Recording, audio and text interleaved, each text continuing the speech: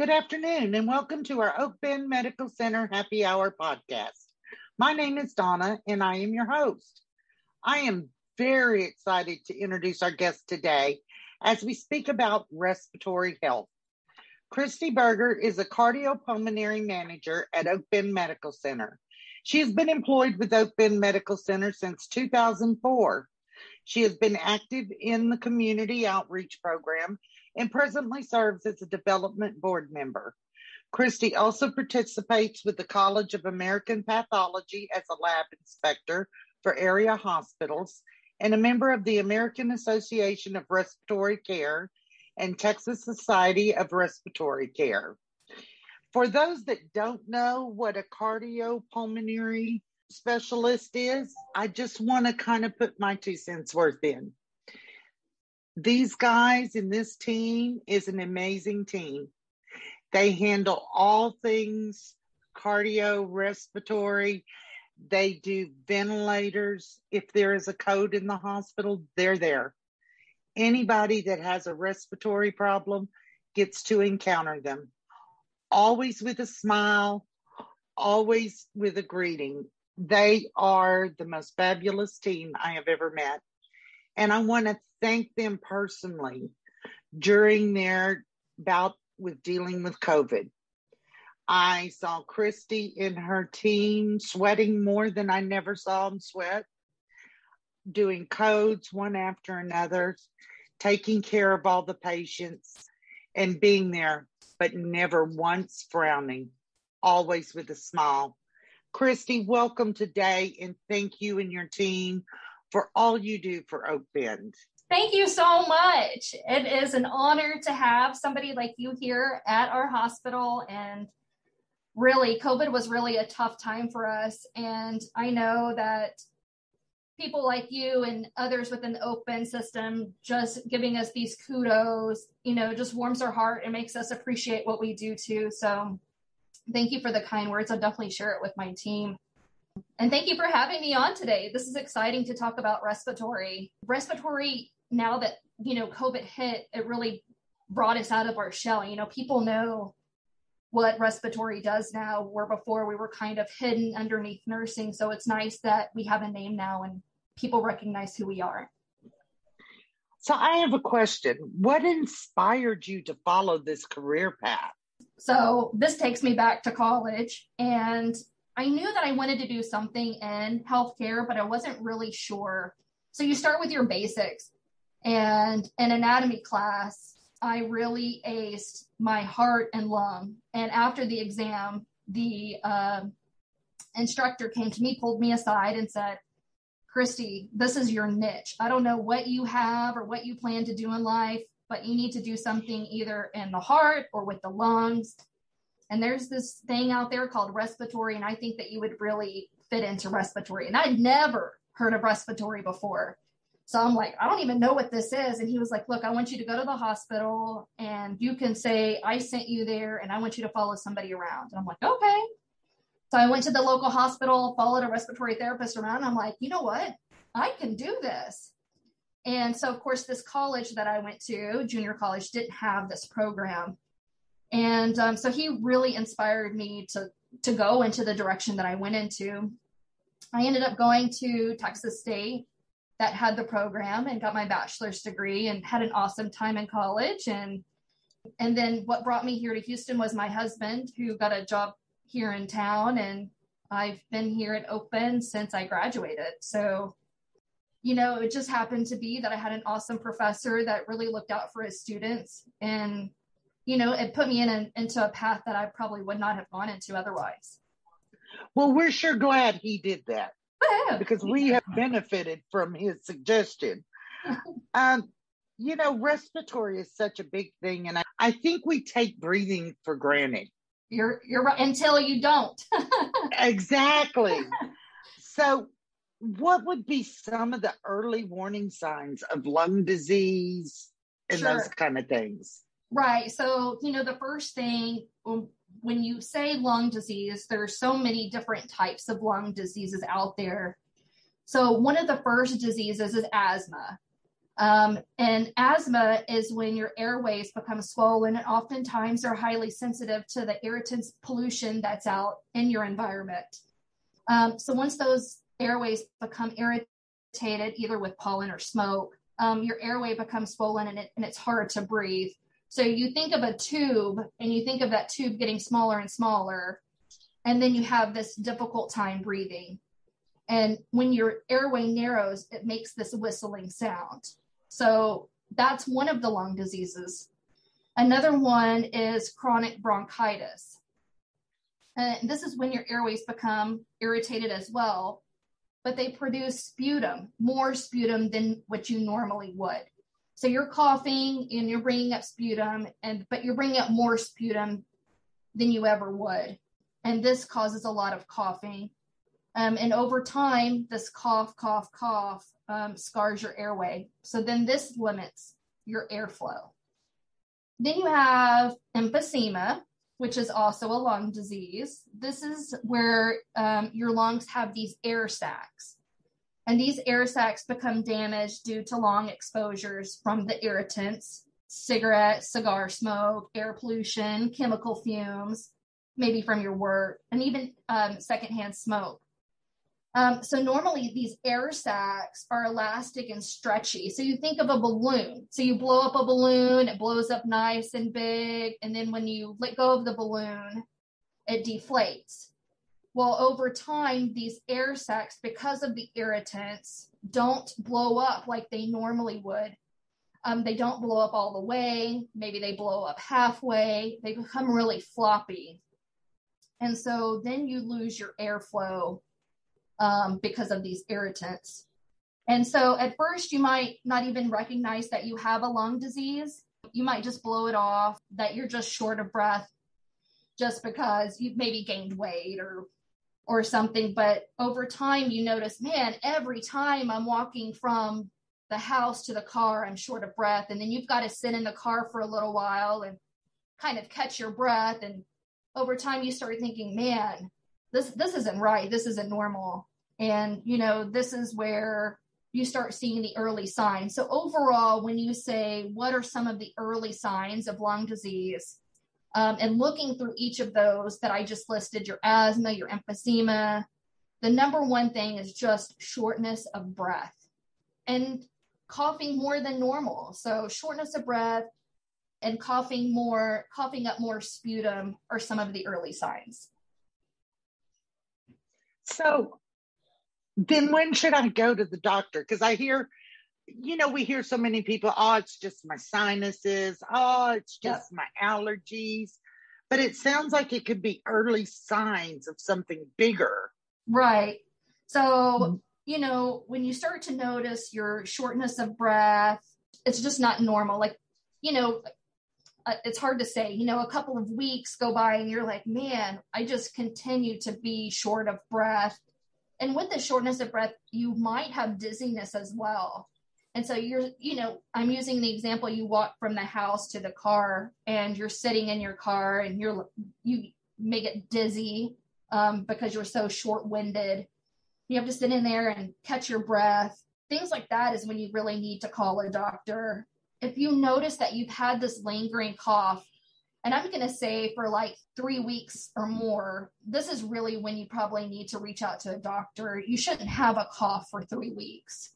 And especially if you're coughing up anything with that, if you see your sputum color changing, if you see that you're coughing up blood, this is not normal. Please reach out to your doctor immediately. But just really any type of shortness of breath, when that's something that's not normal. And over time, your body starts changing after 40, unfortunately. And so this is, really where you start to notice, your health conditions, and you kind of know what your norm is. And you'll learn over time that, you kind of just throw it off, like, it'll get better. But at some point you've got to listen to your body and be like, okay, this isn't normal. Let me call my primary. So with that, if you start having these lung issues, you'll reach out to your primary doctor first. And then, from that decision, talking with your doctor, they may then recommend you to a pulmonary doctor who then they specialize with lungs. And most of the time, that's kind of the sequence. You'll reach out to your primary, then followed by your pulmonologist.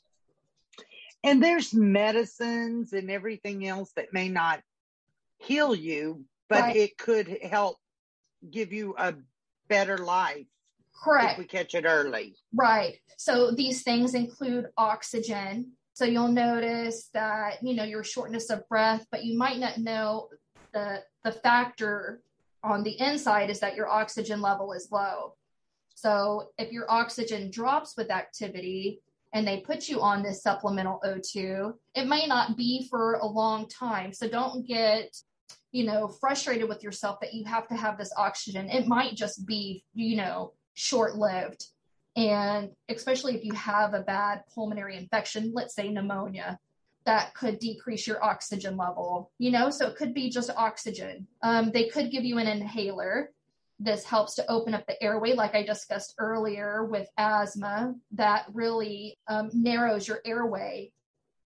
And that's your smooth muscle. So once you take an inhaler or use a nebulizer treatment, that helps relax that smooth muscle, that opens up your airway. And now you have that airflow again that you normally wouldn't have without this medication. Like you said, there are things, it doesn't heal, but it does help for you to function in your daily life. Now, is there any way to keep our lungs healthy? Is there anything we can do? Yes. To kind of exercise. and not just, and I'm not talking about going out and running and these marathons, but just staying active. I mean, not be a couch potato, you've got to get up and you've got to move your body. Just walking. And I tell my patients all the time, at the beginning, if it's just to your front door, to the sidewalk, that is enough just to help open up your lungs and give your lungs this nice deep breath that you need. And then over time, okay, make it to the neighbor's house and back, just getting up and off the couch. And over time, just keep increasing your distance until maybe you can walk the block, wait to the end of the street and back. I mean, these things keep your lungs nice and healthy. And even after, a virus that you have, it's really good to get up and out of bed and moving. And so exercise your lungs by getting up and just walking around and taking these nice deep breaths. COVID has changed a lot of things for us in moving around. And you were extremely busy during COVID. I was. So it evidently was a cardiopulmonary issue.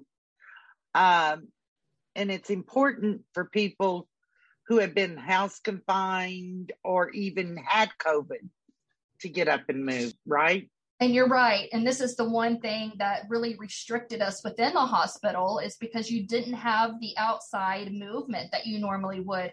Here at Oak Bend, we really try to get our patients up and out of bed. We move them out into the hallway. We have these open areas where we like to have our patients kind of mingle. And we have these areas where, we would play bingo or we would have karaoke and we would get these people up and out of bed. And all of a sudden COVID came and it's like you're restricted to your room. You can't move around, move to your bed, to the chair that's in your room. And with COVID, it really affected your lungs, and it made your lungs like concrete. And you cannot move air through concrete. These lungs were so stiff that a movement from the bed to the bathroom did you in. And you really felt this anxiousness come over you of, how am I going to make it back to my bed? And it limited, because now we have to put a side potty next to your bed. And that really, brings you down mentally as a patient, as a 30-year-old that has to use a bedside toilet, so not only was it affecting your lungs, but your mental capacity, of what what you could do prior, now you can't do. And so just getting patients that had COVID sitting up on the side of the bed, we would work with them on just doing leg raises, raising your arms, just these simple exercises just help improve your lung, but also mentally, like I can do this, I can, do some leg lifts, because even leg lifts would take you out and be like, I can only do 5 today. Okay, your goal tomorrow is 6, and so it gave them something also to look forward to. So I say with any type of lung issues, any type of virus, bacterial infection you have, as long as you continue to stay active and it's small, just improves your health and your mental health as well. Great advice. Now, I hear a lot of people talk about, my doctor said I need a pulmonary function test. Right. What is that? And why would we need it? And I think that we'll start seeing more of this pulmonary function test after COVID. So what this test does is looks at your lung capacity, what your lung volume is, and what damage has been done to your lungs. So like I mentioned previously, we talk about asthma and we talk about emphysema. So this really helps the doctor diagnose, do you have asthma? Do you have emphysema? And so this test is ordered by a physician. Now, some physicians have this capability in their office and some don't. And a lot of times you can find this procedure in hospitals. So a lot of times the doctor will write the order for you to get a PFT at a hospital. Here at Oak Bend, we provide that. And you are instructed to do these different breathing exercises. Take a deep breath in, blow it all out. Keep going, keep going, keep going. Suck it in, suck it in, suck it in, suck it in. Blow it out. There's some that it's panting. And so you're just breathing in and out, in and out, in and out, in and out as fast as you can. So we have these different lung breathing exercises that we have you perform. And out of those exams really kind of tells us, do you have a restrictive problem or do you have what is an obstructive problem? So a restrictive problem is where your lungs cannot fully expand. And then an obstructive is exactly what it sounds like. There's something obstructing it, some damage that's caused your airway to narrow. But both of these exams are usually ordered by the physician when you go in with shortness of breath. He's like, okay, you've got shortness of breath. Let's figure out why you have shortness of breath. And this is one of the tests that the doctor should probably order. So it's kind of like the stress test of your lungs. Yes, it is. And it's stress. Yeah, you really walk out short of breath. No, we make sure that you're safe to walk out and make sure you catch your breath. And, we work with you on these exercises because of course you're coming in because you're short of breath. So you think somebody that's short of breath can really take a full breath in and blow it all out. And so we really work with you and coach you so that we have the best results as possible. And then with COVID, it's the unknown. So what did this really do to your lungs? So I think this is another test that we'll be seeing a lot sooner rather than later. So a lot of us have gone to the doctor and had them put the little thing on our finger and do a pulse ox. But then there's also a blood gas test. What are the differences and what do they tell you? So like you said, the pulse ox that they put on your finger is painless, right? It's just a clip that goes on your finger. It reads through your fingernail bed to your capillaries. This gives the oxygen percentage of your blood. So you want that number in the 90s. Now, a blood gas, that's painful. That's a blood stick, so that is a lab draw. This is a doctor's order that you have to go into the hospital, and usually, and it can be done outpatient, but we see a lot of this done for inpatient patients that are having difficulty breathing. And this really helps us on the hospital side, healthcare side of really what's going on and why you're short of breath. It looks at your carbon dioxide level. It looks at your pH level. looks at your hemoglobin, your bicarb levels, and it helps us determine why you're going downhill. And then what these numbers, we can then flip those numbers and get you back to your normal. So if your carbon dioxide level is really high, we can put you on a machine that helps to lower your carbon dioxide level. If your oxygen level is low, we can put you on some oxygen to help bring up that number. And where a pulse ox is, the one that's just a clip that goes on your finger, it lets you know that your oxygen level is good in the 90s. If you see it in the 80s, that might be a little concerning and you might want to reach out to your doctor.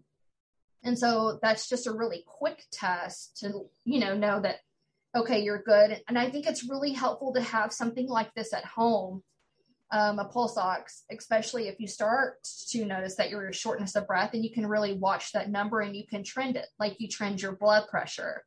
And so when you do go to your annual appointment, or maybe you've been sick lately, you can provide these numbers to your doctor and be like, look, my oxygen level got down to 91, is this concerning? Is this okay for me? And, it would be something that you would talk to your doctor about.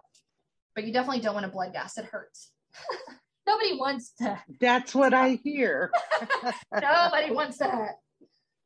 So we've talked about kind of adults and those kind of things, but children are so hard to figure out sometimes because they are so resilient.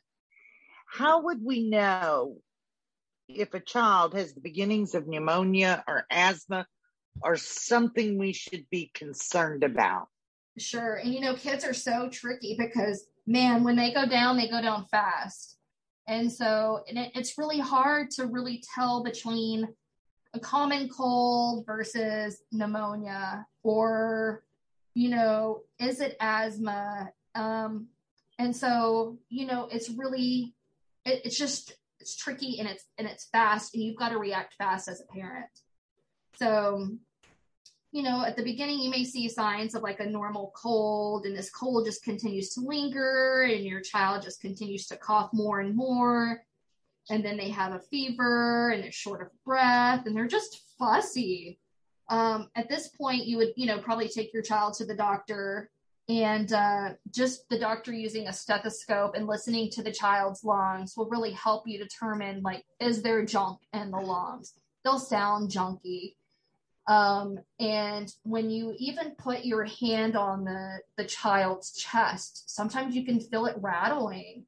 And that would be something like, okay, I've got to get my child to the doctor. But I hope that you would send your child to the doctor prior to that. You would just know that, okay, there's something going on. But, for pneumonia, it comes on fast without warning. You just have the basic shortness of breath, coughing. And for a child, it's sometimes hard for them to cough up or let them know that they've coughed up stuff because they probably swallow it. And so when you go to the doctor, they'll order an x-ray and listen. And on the x-ray, that's where it'll be confirmed that you have pneumonia. And then, you talk about asthma, and that really comes on for children that have allergies. And so it's learning what your allergies are and what's triggering your airways to swell.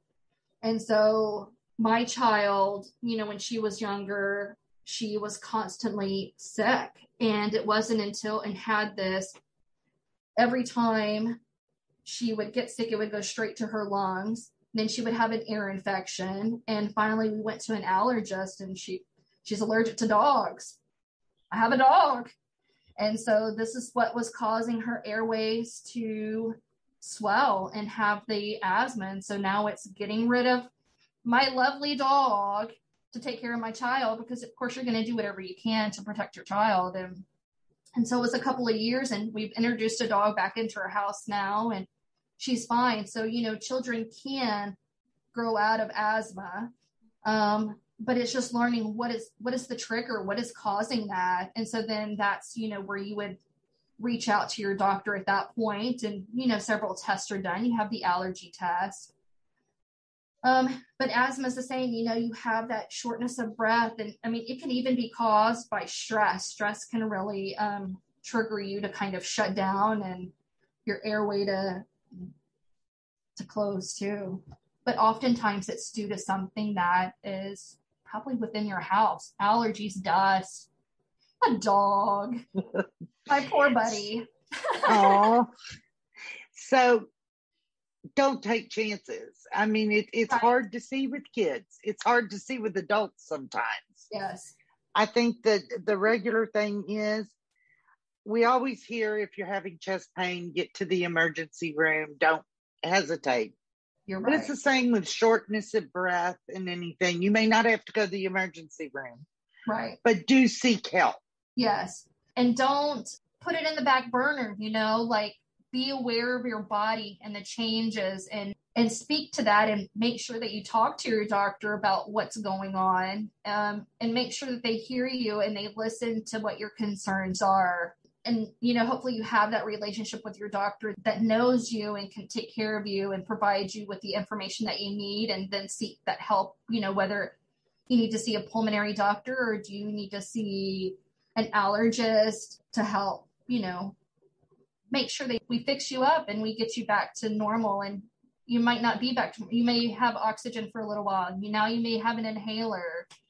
But these are things that, we want you to live longer so that, you can take care of your kids and their kids. And lung health is important too. You don't want to be short of breath. You want to be able to walk to the car without panting. You want to be able to walk in the grocery store and get your groceries. So these are things that are important. You need to be aware of your body.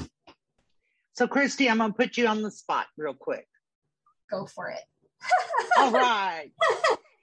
So we are seeing COVID kind of slow down a little bit, maybe? Yes, I agree. And there's so much controversy over, do I wear a mask? Do I don't wear a mask? I'm scared to get the vaccine. You who have been at the core of this, what are your thoughts? It's really hard to discuss this because everybody has a theory and everybody has what they think. The vaccine has this microchip and now it's monitoring you everywhere you go. And, it doesn't matter who you talk with. There's always somebody that has something negative to say. And it's not always positive. And because we were in it, it really hurts your core when somebody has something bad to say about COVID and what we've been through, and maybe even have this PTSD of, am I going to be able to get back to normal? My thoughts are to protect yourself, be able to, understand your body. It's so hard. My theory is wear a mask, protect yourself. And we've seen it with, let's talk about flu.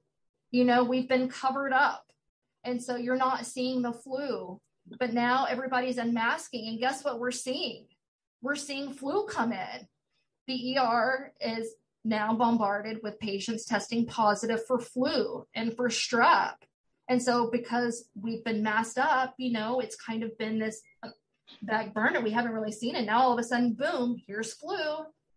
And it's not even flu season. We're in the middle of summer. Or summer's just beginning, right. But, now we're seeing it. So it kind of goes to show you, what a mask can do. My thoughts are protect yourself and get the vaccine and protect your loved ones. We've seen so many deaths that, it really bothers me, when you see somebody come in and it could have been prevented. You've seen grandma in here with COVID, and it just really hurts you, and you sit at the bedside and you cry with them because I wish that the people around her could have protected her and come in wearing a mask. Maybe they don't like to, but do it for grandma. And so those are the things that, it really hurts, and it hurts you personally because you may not know them, but you just wish that people would protect the loved ones that are around them. And hopefully with this vaccine and people getting vaccinated, we've definitely seen it slow down. So the vaccine is definitely working.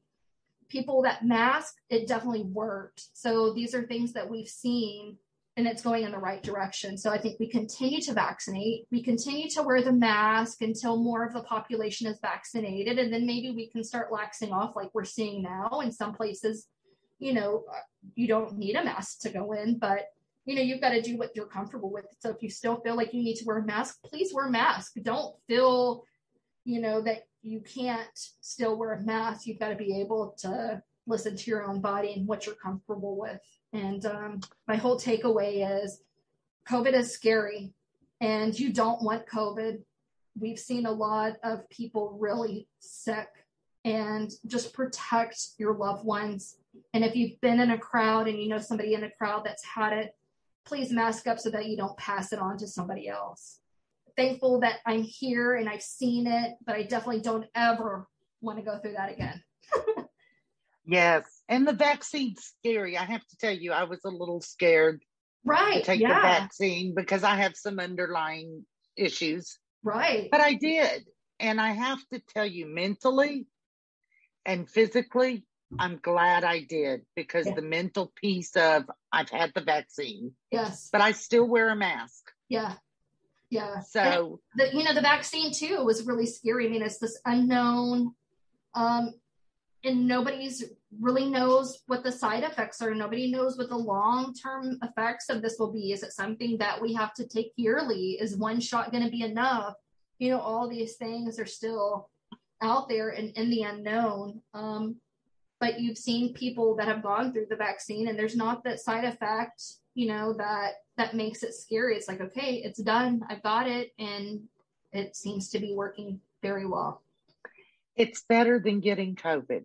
Yes. Yes. 100%. Yes. So, Christy, is there anything else you want us to know? No, I think we've covered a lot. And I hope that somebody out there takes away from this and, you go to the doctor with the shortness of breath that you've been having, or this cough that's been lingering for a while.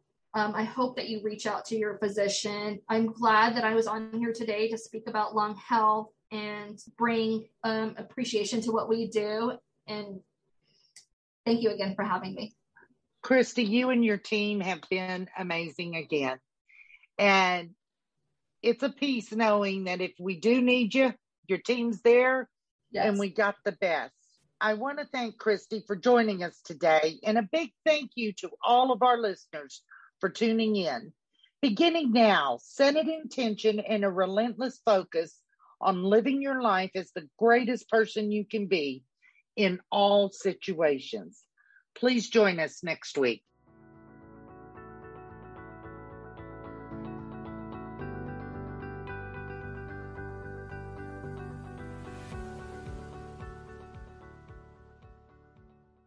Thank you for joining us today on Oak Bend Medical Center Happy Hour podcast.